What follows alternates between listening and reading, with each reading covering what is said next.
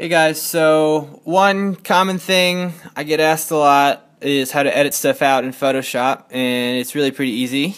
I'm going to show you how to do that right now. So first you have to go okay.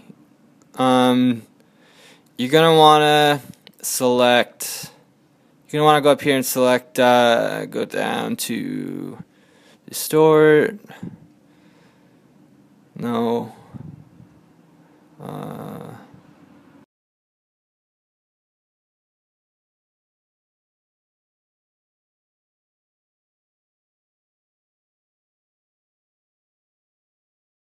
Hi, my name is Juvenal Wilson. In this tutorial, I'd like to show you a simple technique that you can use to remove unwanted elements from your photos.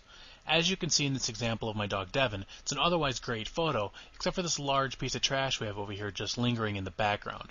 What we need is a way to remove that without giving the image any kind of fake appearance. Enter the Clone Stamp tool. This will allow us to select a sample from our image, such as this clean grass over here, and paint that onto another location. To begin, select the Clone Stamp tool from your tool palette by simply clicking on this icon or pressing S on your keyboard.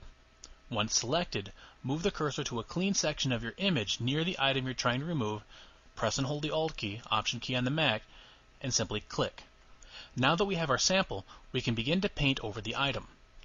As you do so, you'll notice that the item is being replaced with the sample that we've selected.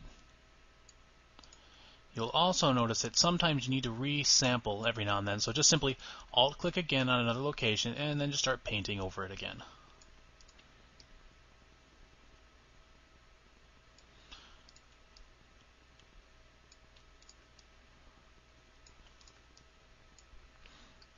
And there you go. A few simple strokes and the trash is gone. With a little practice and a little time, you can remove just about anything from any image that you have.